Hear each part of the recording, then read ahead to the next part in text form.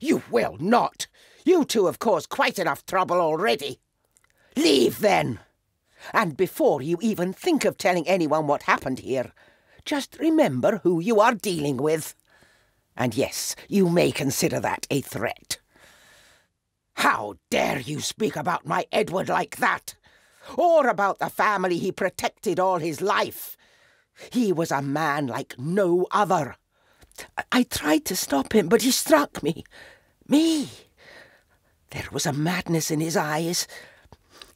I do not understand what is happening. You have disgraced this family.